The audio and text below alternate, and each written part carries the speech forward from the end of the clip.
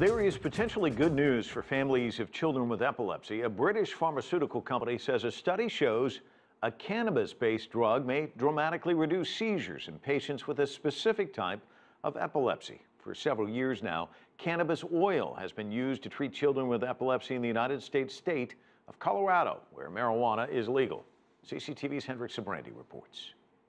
We're glad to be there. It's been a rough last few months for Ernie and Nicole Senna and their daughter Amelia. She began suffering seizures right after she was born last December. She was unresponsive. She was limp. Her eyes were rolling back into her head. It was really intense. It was scary. Doctors told them Amelia had epilepsy. The seizures continued. Then one day her heart stopped beating. They had to resuscitate her. That was probably the hardest thing I've ever seen. And then about an hour later, they did it again, the second time. Amelia was flown from New Mexico, where the family lives, to Children's Hospital in Colorado. But seizure medications didn't work there either. Desperate for a solution, the family turned to a product called cannabis oil. It was a family member that made a comment saying, "You should look into this. It's helped a friend of mine."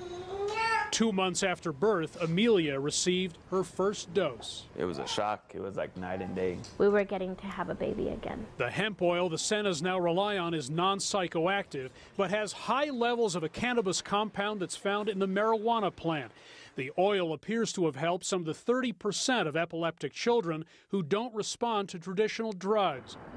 Amelia is part of a Children's Hospital study of a product that's not approved under federal law. So we are not allowed to prescribe or recommend dosing. In fact, we don't have any data to tell us what dosing to use.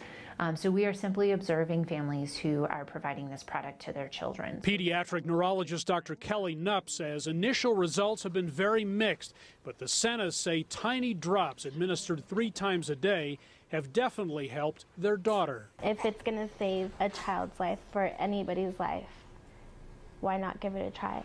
God put a plant on this earth for a reason. Cannabis oil has already brought countless families to Colorado, where marijuana is legal. They're called cannabis refugees, people who've uprooted their lives hoping to find an unorthodox cure. It's really hard not to be around the rest of your family or have the support.